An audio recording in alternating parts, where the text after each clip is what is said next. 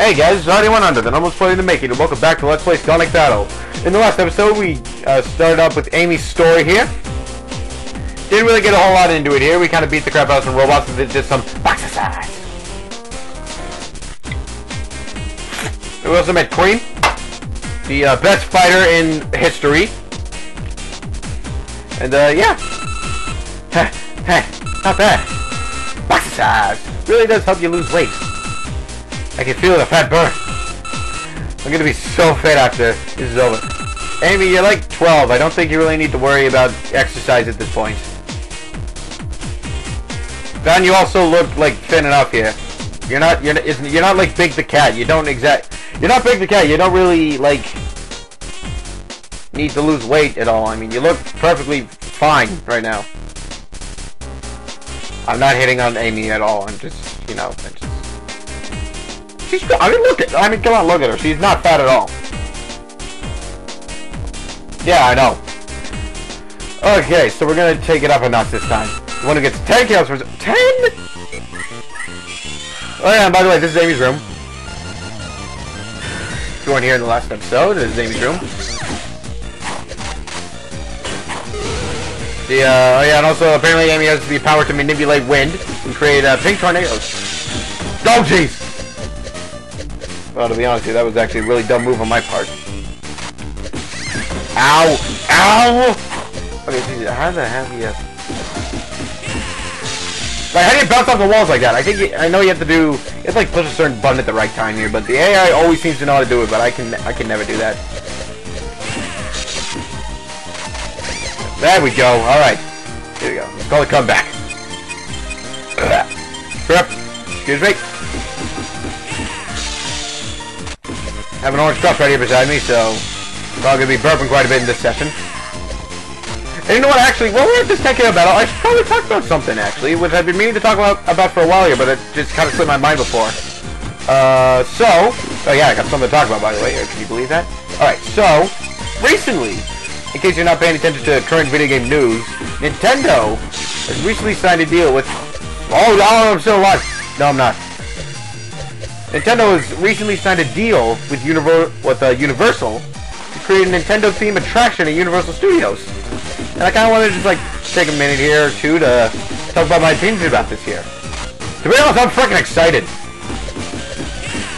I mean, apparently a lot of people have really wanted to see a Nintendo theme park. And, you know, it's never really been something that's on my mind, but now that it's actually going to be something, now that that's actually going to be, like, a reality, I'm freaking excited as hell for it. Like, seriously, like, I'm getting to the point right here where I'm actually gonna make a bucket list. I'm gonna make a flat-out bucket list, and the only thing on there is gonna be, visit that Nintendo theme park. I will not be satisfied in life until I visit that Nintendo theme park in, like, 5 years when I'm, like, 22. Be a 22-year-old all by myself going to the Nintendo theme park, but you know what? I will be happy doing that. You die? Yeah, you did. Yeah, and obviously, some of the main things that I'm really excited for here, some of the ideas I think might actually show up here is, obviously, they're gonna have, like, the main Nintendo attractions, like Mario, Zelda, and Pokemon. I'm expecting there to be, like, a Mario Kart track, like a go-kart track or something here that... Frickin' hell. Like, I know at, Disney World Orlando, at Magic Kingdom, they have this, like, kind of kart track. It's like this kind of go-kart track here, but it's kind of on, like, a predetermined pathway, so it kind of sucks. But imagine, like, something like that, except you have, like free range of the carts, and they're, like, actual Mario Kart track or something, like, frig, like, what's a good track that we can have? What's a good track? Well, instantly what's coming to my mind here is the figure 8 track from Mario Kart DS, but really, it's too bland for Mario Kart. It's too bland for, like, a attraction. I'm thinking, and I'm also thinking of, like, Luigi's Circuit, but, you know, I'm not talking, like, make something, because, I mean, you only have, like, so much to work with here, especially if it's supposed to be, like, a realistic, like, track outside. I'm not expecting them to make, like, Bowser's Castle or Rainbow Road or something. I'm expecting, like, one of the main tracks or something, like Mario Circuit or Luigi Circuit, or maybe even Waluigi Stadium. That could be possible. To make Waluigi Stadium, that'd be cool.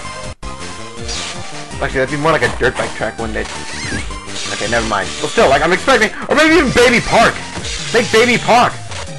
Because I know that's like a fan favorite track right there, so I'm thinking that could be awesome. Maybe you want to come up here? You gonna jump up here?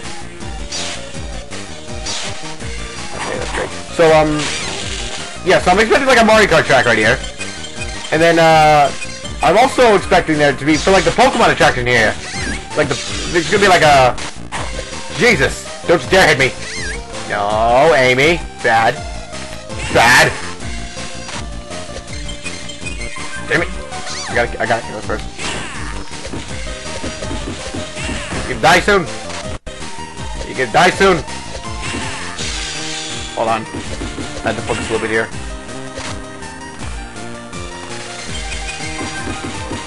There we go. Okay, so for the Pokemon attraction, I'm probably thinking they're gonna have, kind of like a... frick, how do I explain it here? I'm expecting like a bit of like a slower ride.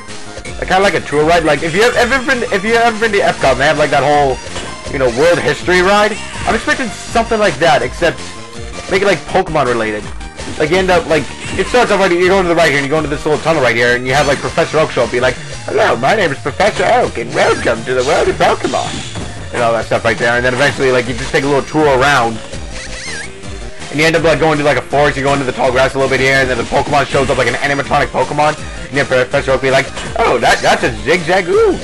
Zigzagoon is, like, yeah, you know, and all that. I'm expecting that for Pokemon, which, honestly, it could be pretty interesting right here, kind of like a whole Pokedex ride, sort of, where you have Professor Oak constantly following you here, talking about all the different Pokemon that you meet, and they can all be, like, different animatronic stuff right here.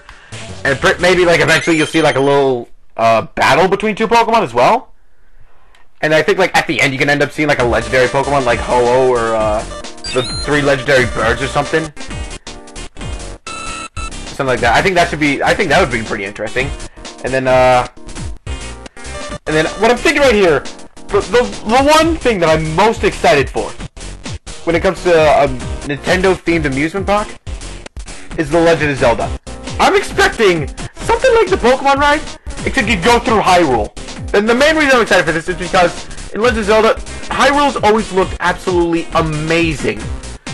And, like, I'm not talking about, like, with, you know, like, all the 8-bit games, like, all the earlier games. I'm talking about, like, the current games, like Twilight Princess and The Wind Waker and Skyward Sword.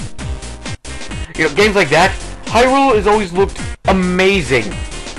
So I'm thinking here, if they can make like a little ride where you follow Link on like his adventure through Hyrule, and you go like through Hyrule Fields, you go to Kakariko Village, over to the city, over to like the town square, and then you go to like Gerudo Valley, and you see a final battle between Link and Ganon. Honestly, it was just really, it doesn't have to be like a thrill ride or anything. And I mean, I'm pretty sure they'll have like thrill rides and stuff, like a Star Fox ride or an F-Zero ride that ends up going like friggin' 8,600 miles an hour. I don't even know, but like. But I'm just thinking, the Legend of Zelda ride, I'm just most excited for that, because I'm pretty sure, if Nintendo and Universal has any kind of range, they're gonna make it look absolutely amazing. Absolutely spectacular, like, just some of the best scenery ever. That's pretty much what they gotta put into the Legend of Zelda ride. They have to make it look amazing, just like the games. And that's the ride I'm most excited for. And I know it's gonna be something that happens in like, something happens in like, something like 5 years or so. But honestly, like, I'm just really excited for it, you know? And then maybe they could like have other like little, like what am I thinking of right here? Like they can have, little like, what am I trying to say here? Like little sections in the park, or the place they're doing it. Because I think I heard, well, the rumors go around saying that the Nintendo attraction is gonna replace the like Adventure Island thing or something that I believe Marvel used to own. So I think they were gonna. Excuse me, I'm trying to explain something here, Fee. Jeez, no respect. All right. So what I'm thinking here is yeah, the rumors going around saying that, so far, like, Marvel has, like, this one little island to themselves. And I'm thinking, but the rumors are saying that they're gonna replace that with the Nintendo attractions. Which also, that'd be pretty cool right there. And maybe, like, to get there, you can go by boat or something, and you can have, or maybe by boat, or, yeah, it'd probably be best if it was by boat. Or what kind, is there like a, oh, is there like a famous boat in any of the Mario, or any of the Nintendo games? I'm trying to think here. I can't think of, like, any famous, like, ships. I don't really know, but, yeah, there's just kind of the island right there, and then maybe they can have, like, little, little areas, you know, sections of the park where, like, one section could be, like, about Animal Crossing, so you, like, go into, like, this little city here, you go into, like, a little town right there, and you see a bunch of, like, different shops and stuff, like the Able Sisters. Like, the Able Sister shop can be, like, filled with a bunch of, like, clothing, Nintendo-themed clothing. Like, you can get yourself, like, a Mario t-shirt or whatever, you know, something like that. And, like, there could be this other section here that's, like, what else can I think of here? Well, I was thinking Sonic as well, but that's a third-party company, so Nintendo doesn't actually own Sega. Because I think Sega's still a third-party company, if I'm correct. But I'm not entirely sure. So, what else was I thinking of here? Where did I even go? I was just here. Did I go back?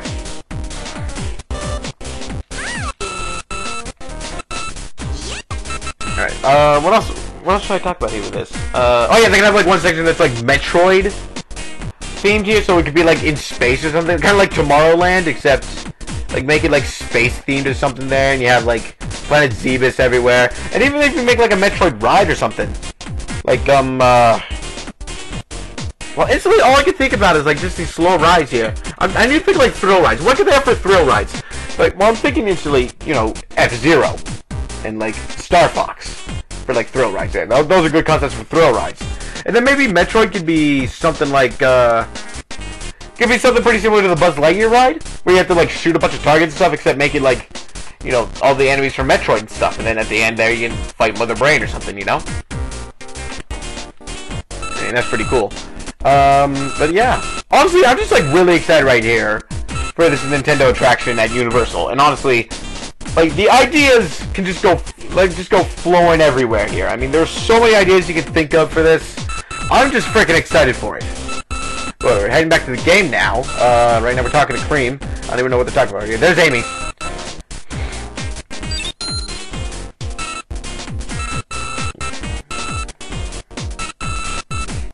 Right now, we're talking about like working out or something.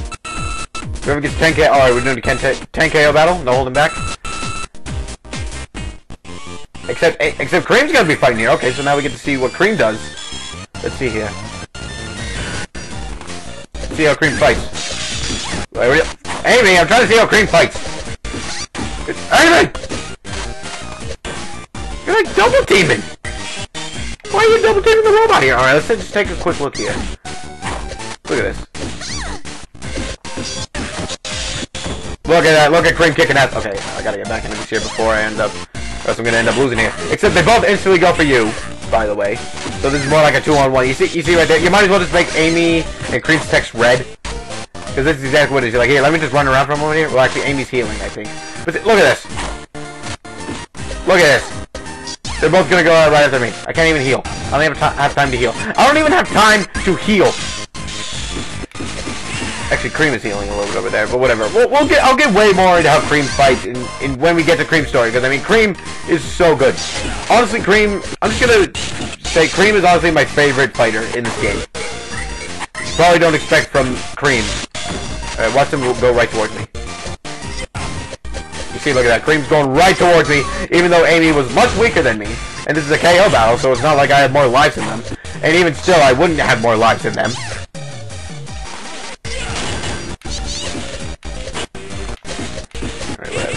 I believe Amy, yeah, Amy is over there healing.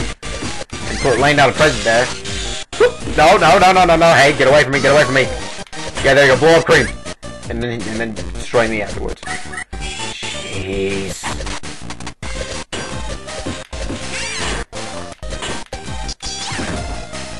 Seriously, I mean, this is just always stupid right here. If there's more than one, if it's like...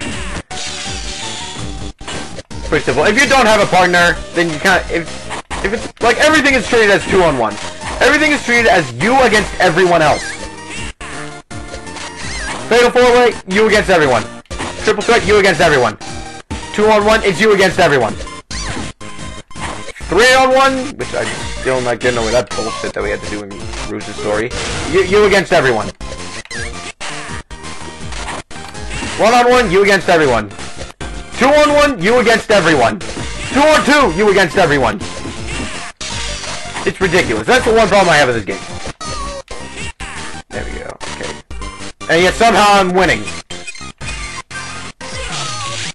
Oh, I got them both! How did I do that? I think that deserves an air horn. That deserves an air horn. Xbox, give me an air horn. That is a great air horn. Thank you very much. Great. Hi, Amy. Oh, now Amy's winning. Crap.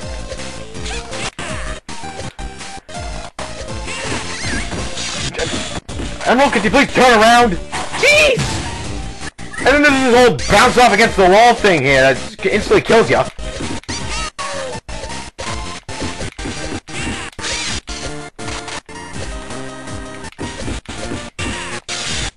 Frick! And then they always know how to bounce off the goddamn walls.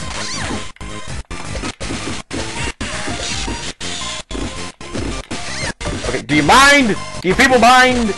Great. Okay, come on. We gotta get Amy out of here. Amy can't get another kill.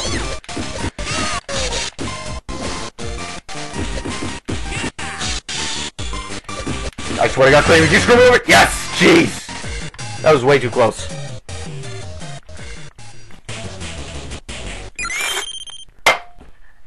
But yeah, you know what, guys? We're at the end of the video here, but you know what? For all 0 of you watching, post down in the comments, what do you guys think of the new, what are your guys' opinions on the new Nintendo attraction? Are you excited for it? What are you expecting? What kind of rides do you think they'll have? What kind of rides do you think they should have? You know, all sorts of stuff like that. Just like, post it down in the comments here, because I wanna know what you guys think. I wanna know what you guys think, alright? Even though I already know there's like none of you watching right now, because, I mean, I'm already 100. No one knows me. But just put down in the comments, what do you guys think about this? I'll see you guys in the next episode.